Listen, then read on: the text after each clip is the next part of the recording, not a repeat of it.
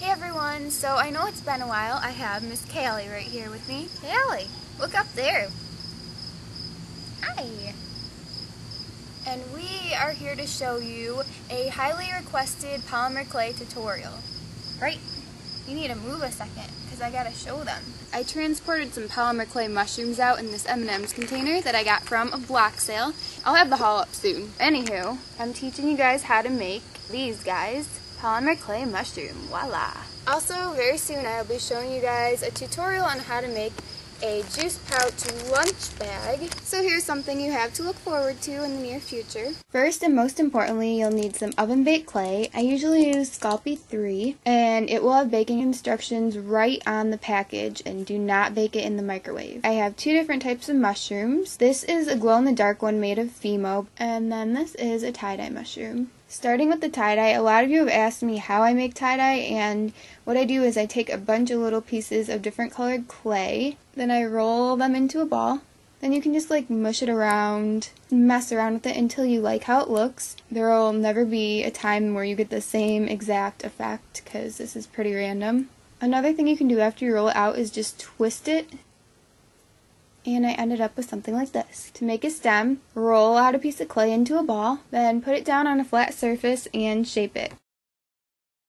Go ahead and roll it out, make sure the bottom of it's flat, and make it taller than you actually want it to be, because when you put the top of the mushroom on there, it's going to flatten it out a lot. Take a piece of your tie-dye, roll it out, then just kind of shape it.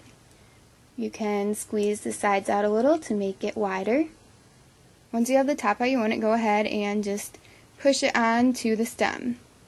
Make sure it's stuck on really well. To make sure it's stuck on really well, you can push down the top of the stem, and you can even smooth it and blend it in to make sure it's more secure. Since mushrooms in nature generally aren't perfectly round, you can add little indents to the sides like this.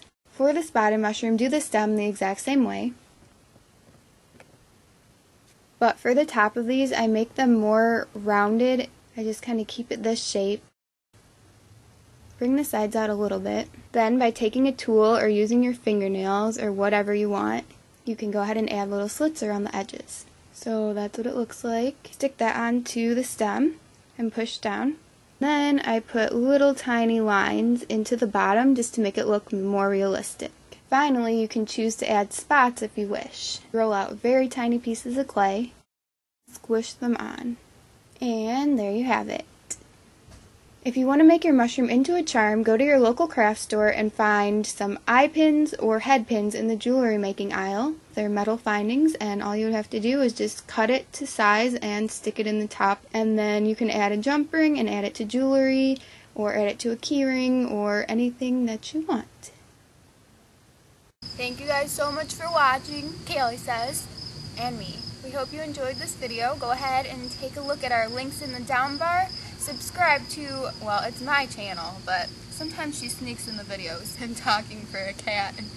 And you guys have a great rest of the You guys have a great rest of the day, and I will see you soon. Bye. Say bye. Also, coming soon, I have something you can't see because of the brightness. What the heck? And she's got her claws.